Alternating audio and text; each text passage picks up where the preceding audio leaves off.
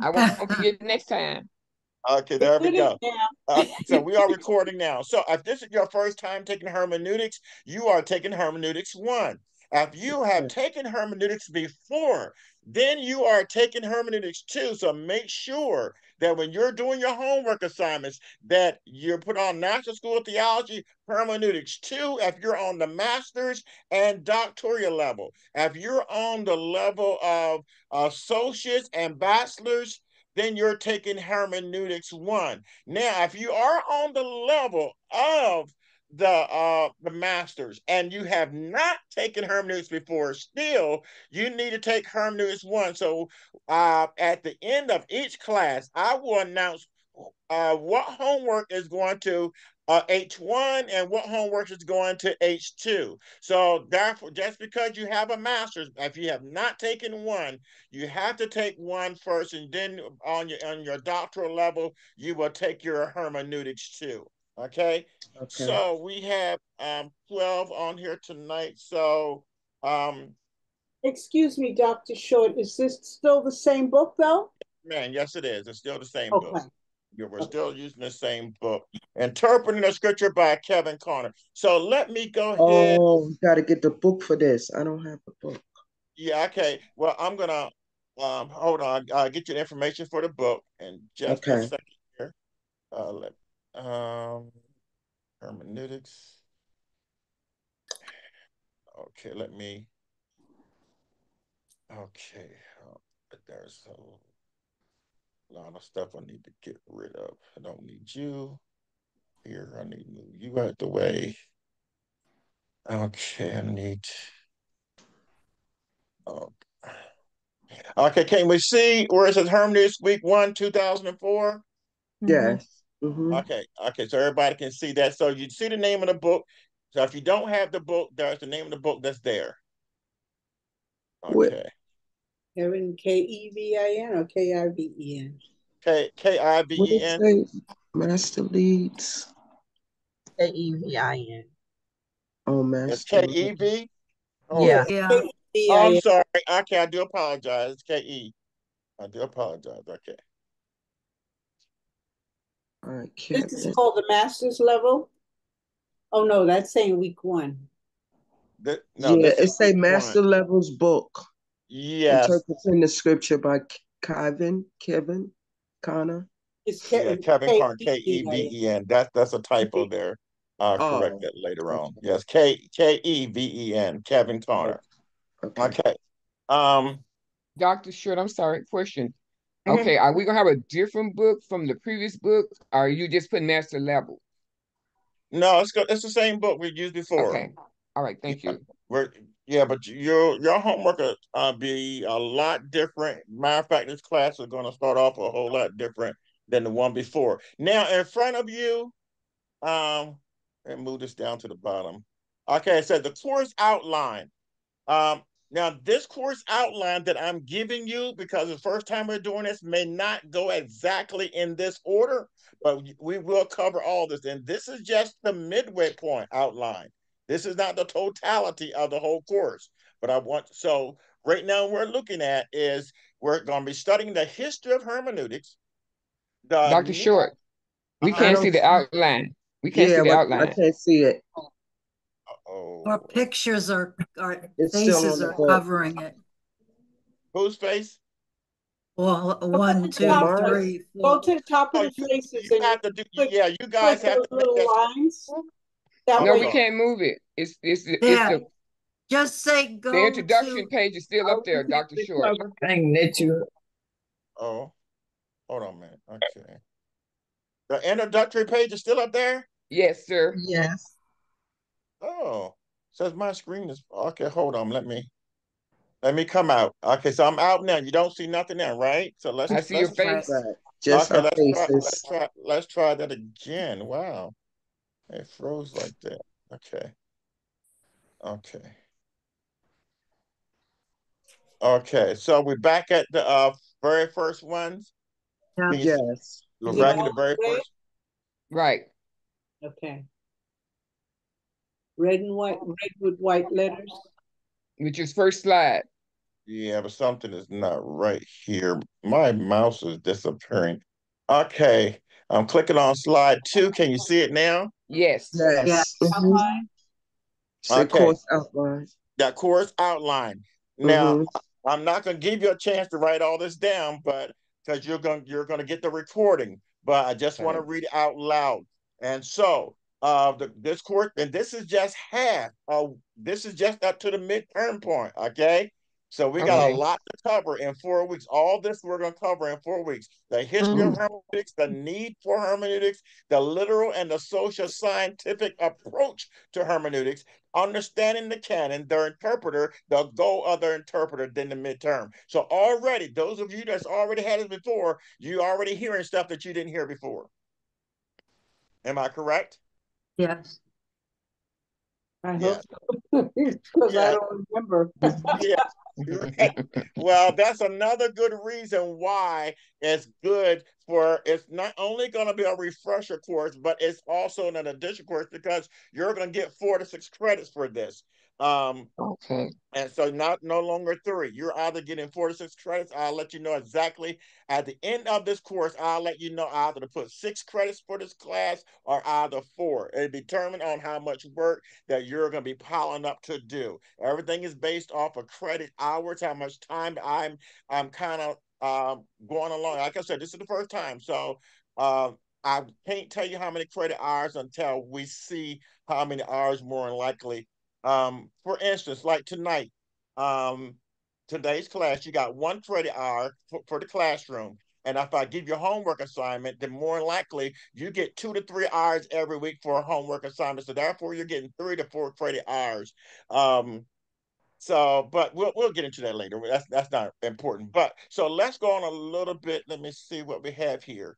Okay, so I want you to go back into your chat room, go back into the chat room.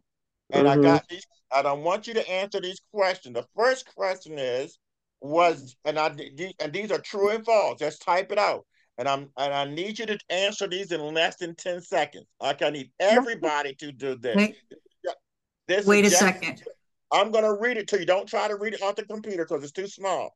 But I'm going to read the questions to you. Go inside the chat and put true or false. Okay. The first question was Jesus born in a barn or a stable? The, the answer is pretty much yes or Oh, no. What? Yes or no. Just put it in the chat. Just put it in the answer in the chat. That's it. Okay. Go to the chat. Put the answer in. Was Jesus born in a barn or a stable? We only got 10 seconds for this. Oh no, he's born in a manger. Okay. Now, the word Trinity is found in the Bible. The answer has to be yes or no. The word Trinity is found in the Bible. Yes or no? Hmm. Okay. Mary Magdalene was promiscuous. True or false? Mary Magdalene was promiscuous. True or false?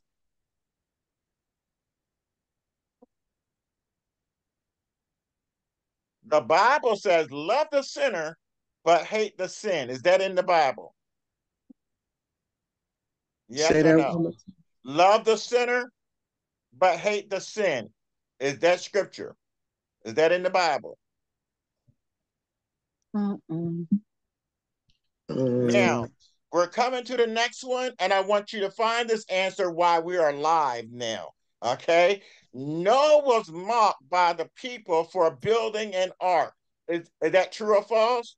Now, I need you someone go and find, I need everyone to go and find that again about Noah's ark and find was he mocked?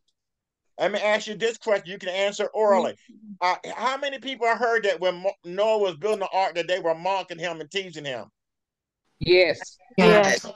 Yeah. Okay, now go in the Bible and find that, please.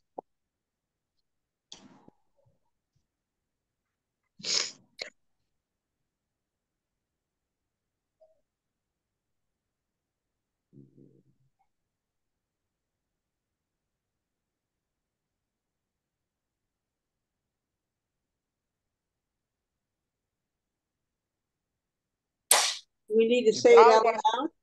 say it again. Genesis Genesis 6:13. 6, Okay, 13, read it for us. 14. Pull it up now. Hang on.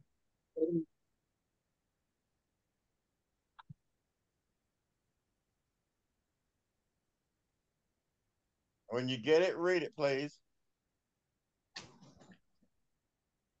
So if you looked it up online, more likely Google gave you Genesis 6:13 through verse 16, right? Genesis. And God said unto Noah, the end of all flesh is come before me, for the earth is filled with violence through them, and behold, I will destroy them with the earth. Make thee an ark of gopher wood, room shall thou make in the ark. I don't know if that's the right one, because it's supposed to But say they you're mocked him. reading through it. If you continue on reading, Okay. you should run into it. You're taking a long road, but that's fine. Go ahead. You can keep on reading if you like. If anybody else said something, What was excuse the what was the scripture? Is that Genesis the 6th chapter? I think it's Genesis 6, 13 and 14. Okay, well, we want to read that. Sister Thelma, you got Genesis 6, 13 and 14? Genesis 6, 13 and 14. Let me go this way. Genesis 6, I 13 have and it. 14. Okay, Go ahead, go let ahead. somebody else cuss. Okay, go ahead, Sister Bennings. Sister Bennings, you can go ahead and read it. Yes. Okay, go ahead. Genesis 6, starting at 13. So God said to Noah, I am going to put an end to all people, for the earth is full with violence because of them. I am surely going to destroy both them and the earth. Number 14. So make yourself an ark of cypress wood, make rooms in it, and coat it with pitch inside and out. This is how you are to build it. But it doesn't state that where they mocked him. Right, but okay, but that's where, when you put it in your Google, that's where Google sent most of it. Am I correct? Right. Yeah. But it's not there. Yeah, that's what I'm asking you to find where it's at. So, right. Okay, so that's what we're looking for. We're looking for, because we were told in the movies, we've been told on sermons that he was mocked, and I'm not saying it's not there, but it's not as easy to find as you think. Yeah, I don't see it. I'm reading something from Answers in Genesis, and it says, I'm reading this verbatim. Actually, God's word doesn't say anything about people mocking Noah and his family. You may be reaching for your Bible right now. According to the Church of Jesus Christ of Latter-day Saints, invite the class to listen closely. Cut that down, please. Who's that? Yeah, okay. Sorry about that. That's okay. Go ahead, Sister Lee. It says that the idea of people mock Noah is one of those details most of us have heard many times, and we simply might have assumed the scripture states it outright.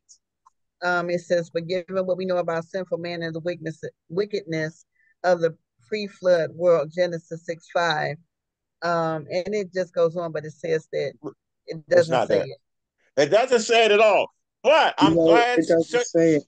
No, it does not say it at all. This is why we're into hermeneutics. But also want to, Sister Betty, Pastor Betty, I think you were getting ready to play something, or can you read what you were just listening to?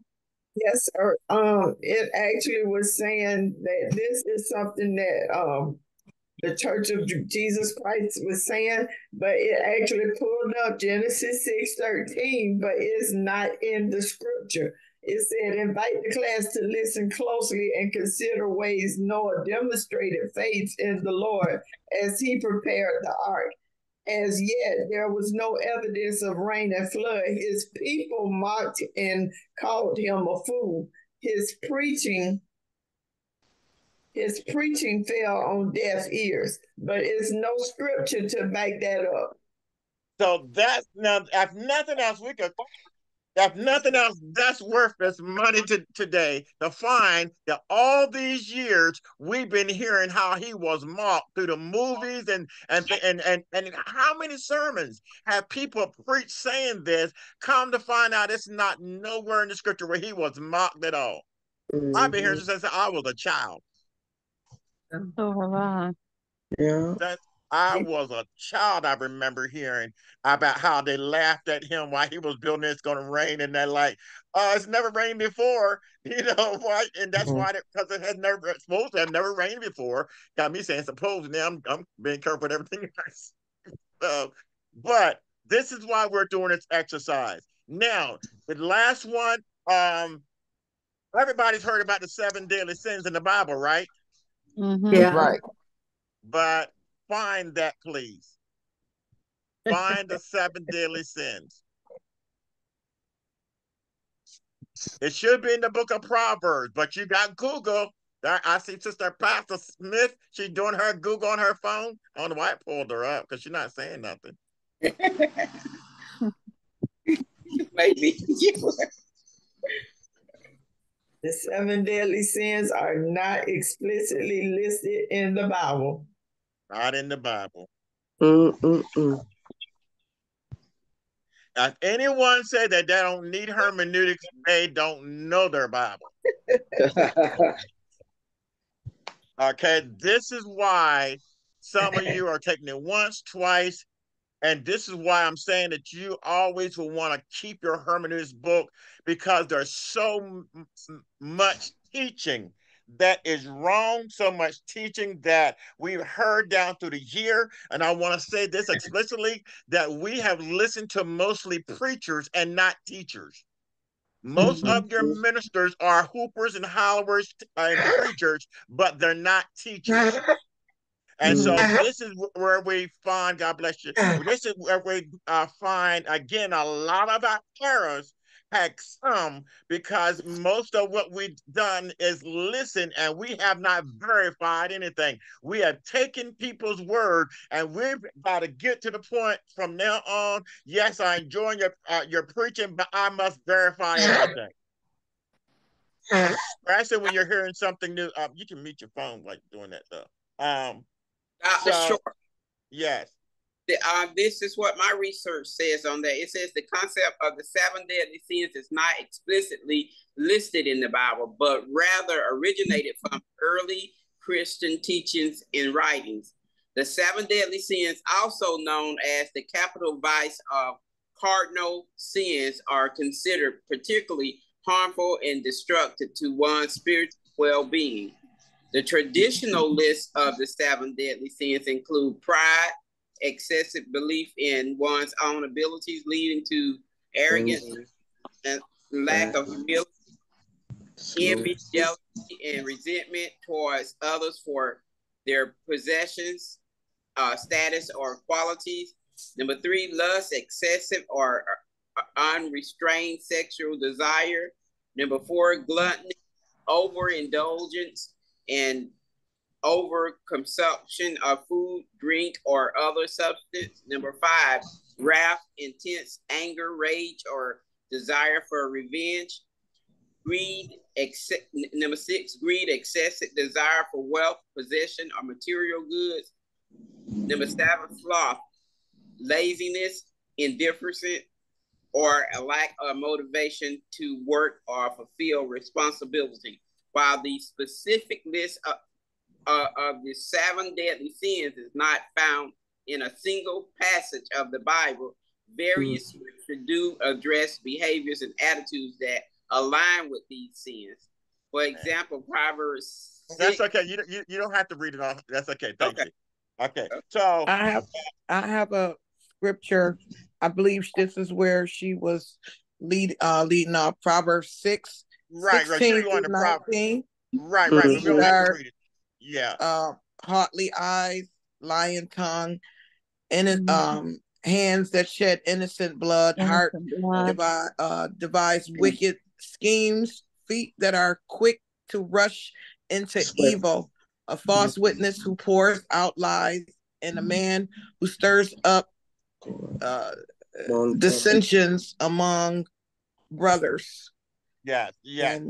So again, we just wanted to, I'm just trying to prove the point. I'm not trying to teach that, but I'm just trying to prove the point that we must read the Bible very carefully and clearly and be precise, being a little better at being precise when we quote, making sure that we're not allowing traditions and various things to get in. Now, common Dr. Short, misconceptions. Yes, I know I was once watching a guy was speaking to a lady when she was trying to defend the faith, and he was from one of those the black Jews they call themselves. But he was telling her to show me where Jesus loved all people in the Bible. And it's not in there, but what is in there, for God so loved the world. So a lot of us would say that, but it's actually not listed in the Bible that way. But we know He loves all people, but you're not gonna find that saying actually in the Bible. So that's one right, of those examples you were talking about. right. And so sometimes people will, well, there are certain ways that we say things. And today, because we have so many various types of Bibles now, I think you might not find that it says it exactly like that, even with the seven deadly sins, but those seven deadly sins are mentioned in various different places. And so when we look at the Bible collectively, it does mention several different things. Matter of fact, if you look at the Bible totality, it mentions more than seven, really. But Amen. seven has made the movie famous. There was a movie that was called that, I can't think of the Black brother's name that played in that movie. But but yes, you're true. So let's look here at seven, Lord, how many got me saying seven? Look at the common misconceptions about biblical interpretation. Okay, number one, pre-understanding fallacies. Now, what is pre-understanding fallacies? This is preconceived understanding. People believe that they already know what God says. The average sinner some of them feel like they already know a number of things in the Bible, because they'll tell you, judge not, you're not to be judged. They'll throw it at you real fast. You're not supposed to be judging me. And without even knowing what the word judge or judgment mean, but people have a preconceived notion, and this is some of the fallacies or falseness is our pre-understanding. Pre-understanding. Belief you can interpret without believing you can interpret with complete objectivity, ignoring the influences of your pre-understanding. Your pre-understanding. Before you get an understanding, there's a pre-understanding. There's a word too called presupposition. Does anyone know what a presupposition is? We have that too. So you write that down, because it's a word that we're going to be using a lot in theology. It's called presupposition. You can Google it now if you want to. Someone can bring up the proper spelling, but it's called presupposition. Let me take time out so you guys can do that. We're living in this AI world, so we might as well start using it. What is a presupposition? Is it presumption, Dr. Short? Yeah, it's a presumption, but I want a little more than that. No, I'm asking, is that the word that you're trying to say? No, it's called presupposition. Already assuming something, already assuming something to be before you actually know it to be the truth with your own understanding. Yes, more likely if you're doing a presupposition, more likely you're doing it in a writing, and you're discussing your beliefs before you actually done a deep dive study. So that's pretty much what it is, a presupposition. And sometimes in colleges, they'll ask you to write up your presupposition on, let's say, homosexuality, or presupposition on any topic. That means you're going to write about it, but based off of what you know right now without doing a deep dive or study. Presupposition.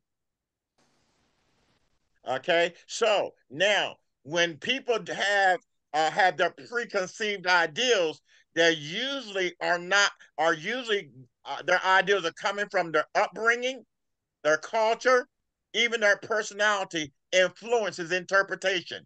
These three things influence your interpretation before you do a deep dive. That's your bringing, your culture, your own personality influences your interpretation. Okay, it says incidental fallacies. Not every detail in the Bible is meant to convey a moral or a theological principle. Distinguish between prescriptive and descriptive. So the answer is kind of right there, but does anybody want to still take a feel like they can add a little more to prescriptive? Again, I have no problem with you doing your Google thing because I want to confirm. Oh, that pre means before. Right. Prescriptive and descriptive. Remember those words from another class. Yes, we've had it before. We've had it before. Prescriptive and descriptive. Before and during, ain't it? No, I think you guys are gonna have to look this one up. Yeah. This is Mr. Benning. It says a belief that takes precedence over another and therefore serves as a criterion for another. An ultimate can you pronounce that for me, please? Prescriptive, you mean? Prescriptive? Presupposition is a belief over which no other takes precedence. Okay. So let me break even what she just read down. Okay. What does that? Culture does that. Upbringing does that. That there are certain beliefs that your culture how you're brought up, and your cultural beliefs, that for many people, there's nothing that supersedes what mom and dad said. If mom and dad said it, or if my pastor said it, there are certain things that they just believe that no matter what else you said, this thing supersedes all of that. So when something is prescriptive, more likely you see the word applicable there. You see word applicable. So this is now, but what we're showing here, not every scripture is applicable. Not every scripture is meant to have a major revelation. Okay, so therefore, everything you read in the Bible is not meant to give you illumination and revelation and inspiration. Some things are just given for historical fact. That's it. Okay, so this is, well, how does that help me? Well, there are times, if I read to you in the Bible, there were 6 men that walked to Jerusalem, and they fell by the wayside. Somebody's gonna say, "Wow, 6 is the number of completion or something." They're gonna make something out of that, and this is how we become erroneous, because we get in trouble with numbers. We're always trying to take every time we see a number in the Bible, we're always trying to make it prescriptive instead of just understanding that it's meant to be descriptive, just describing 6 people. It's not meant to be something super special. God is just saying it was 6 people that was walking through the city. That's it. And not try to make something, supernatural out of 6 people. Get 5 more people and y'all walk to the church and God's going to bless you. No, it's not. Everything is not meant to be supernatural and empowering and all of that. Some things God, okay, for another thing that we do, yes, 12 is mentioned multiple times in the Bible, and every time we see 12 does not mean that there's something applicable about that number 12 in that scripture. Right. There's a lot of time we see 1 or 3. It's not always something mystical or magical or that's, and so because of that. Okay, hold on a minute. That's why a lot of people make error, because they over interpret the scripture, and so we will definitely get into that. Obscurity fallacy. What do I mean by obscurity? What is an obscurity? Or the absurdity? Rare. I think that's obscure. Something that's rare. Okay. So what is a obscure fallacy? Obscurity. Obscurity, Dr. Short, I have is a state of being unknown. Yeah. Or not really understood or perceived, and can refer to a lack of clarity, transparency, or visibility in various contexts. Okay. So let's talk about that for a second.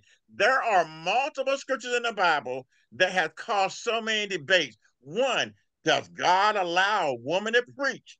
So because Paul does not really come out real super clear about that, there's been debates and arguments. Are women supposed to preach? Because it's one scripture says about the woman being silent, man being made first. So there are certain scriptures that are not super clear, and people has chose various opinions, chose various sides, and many times it's okay to say I don't know.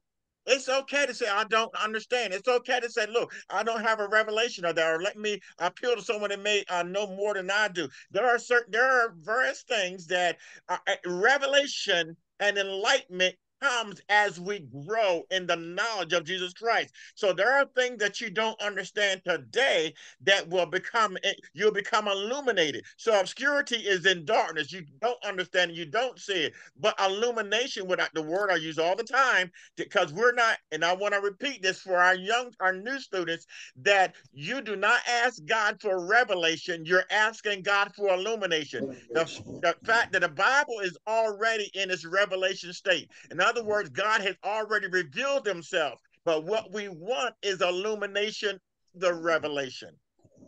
So obscurity is something that's dark, not understood, and people are taking what they don't understand and speaking on things they don't understand, and this is where we can fall into a lot of trouble.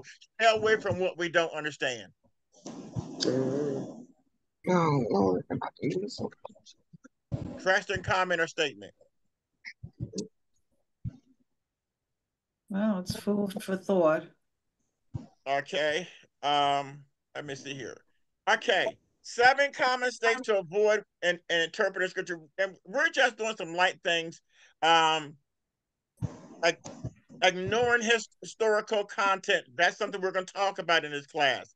Literal interpretation, using literal interpretation of metaphoric language. We're going to discuss that. What is literal language? What is metaphoric? And switching to both. Sometimes people call them what's meant to be metaphoric, literal, calling what's meant to be literal, metaphoric. We're going to get into that. Isolating verses from their content. Sometimes people are trying to prove a point by quoting a scripture, but they're taking it out of its context. So therefore, we need to make sure that we'll read scriptures before, scriptures after, and making sure we're getting the full light of what God is conveying, and still just taking one scripture, say, well, the Bible says this and this is that. But we can be really misleading by doing that, by just quoting one scripture at times. Applying modern cultural norms to, again, and this is a danger. When we're interpreting God's word, we cannot interpret the word something that took place in our history and compare it to our culture today. For instance, the Greek culture is totally different. Let's look at the word when the Bible said, God, Jacob I love, Esau I hated, and I use that all the time. The word hate in Greek does not mean the same thing as it does in English. If we say in English, I hate you, that means I can't stand you. But in Greek, it means I like less.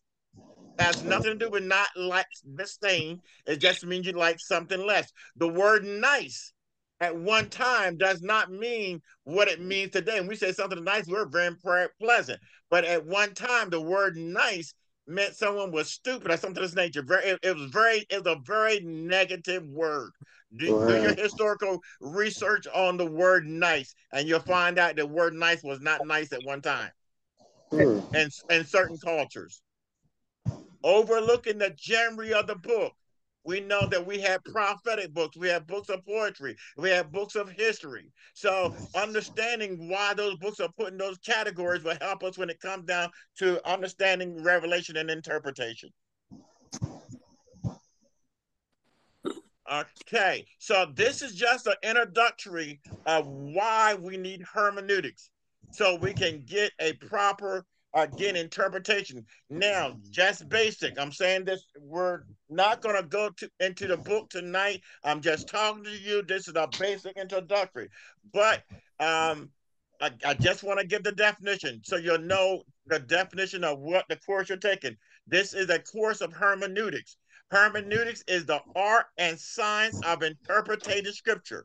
Now, I want you to say this. What I just said to you though was wrong. Okay, I want to repeat myself. When I said that hermeneutics is the art and science of interpreting the scripture, and I know the book may say that, but let me break something down to you. Hermeneutics is the art and science. What we have is that hermeneutics is also applied in other writings other than biblical theology. So I need, especially you master and doctorate students, because you may go to hermeneutics. The word hermeneutics is used also outside of theology. So hermeneutics is the art and science of studying, not just theology. So, but biblical study, there's biblical, so we're talking about biblical hermeneutics is the art and science of interpreting God's word. So we need to use the word biblical hermeneutics, because hermeneutics does not just apply to the Bible. It applied to poetry and other various genres of writing.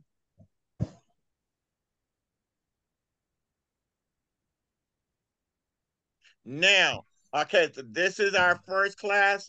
Everybody don't have your book, but I'm thinking everybody should have their book. If you ordered it, you should have it by the weekend. I need you to read. Those of you in Hermeneutics 1, I need you to read all the way from chapter 1 to chapter 3. Those of you that's in Hermeneutics 2, all you're reading is chapter 4. And so when we come back to class next week, we're going to go from chapter 1 through chapter 5. But chapter 4, my master and doctor students, I really need you next week to do a deep dive into that, get a good understanding. What's the difference between Jewish hermeneutics and Christian hermeneutics? Why isn't it just plain hermeneutics?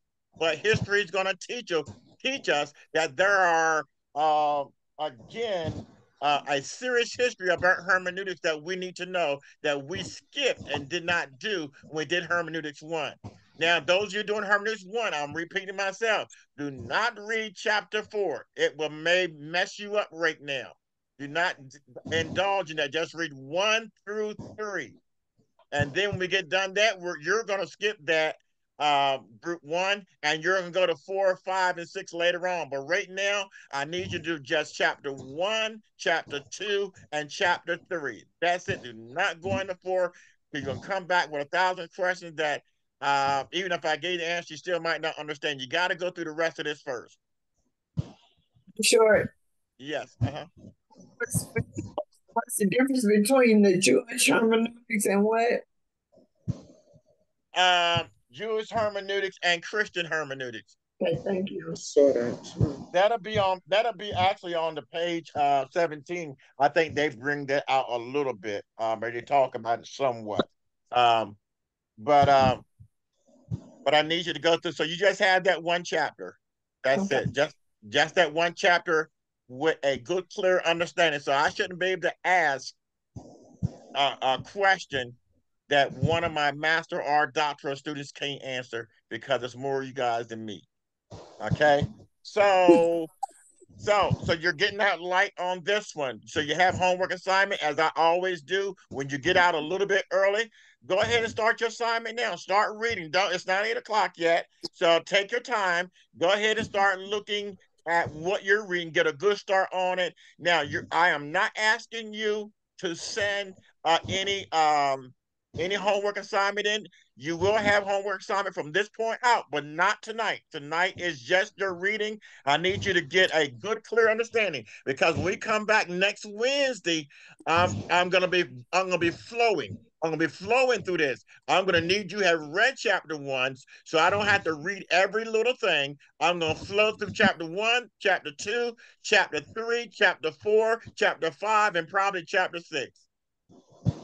That's my intention next week.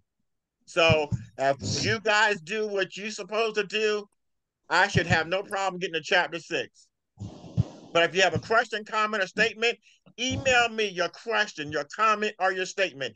Email me your question, comment, or statement upon the chapter that you're supposed to be writing, okay? Because I'm quite sure you will have some questions. I have no problem with that. Email me those questions. All right, we're very clear tonight. Everybody's good. Amen. Okay, Amen. okay, amen. So did you give the definition of prescripted and descripted? Yes. Yes, it's listen to the video will be on my YouTube page. You can hear it. Play it again. It should be there. Dr. Short. Yes. Can you clarify to him that because you did previously have an email that we would email to. Now you have us going to the National School of Theology so they know the correct email to send it to.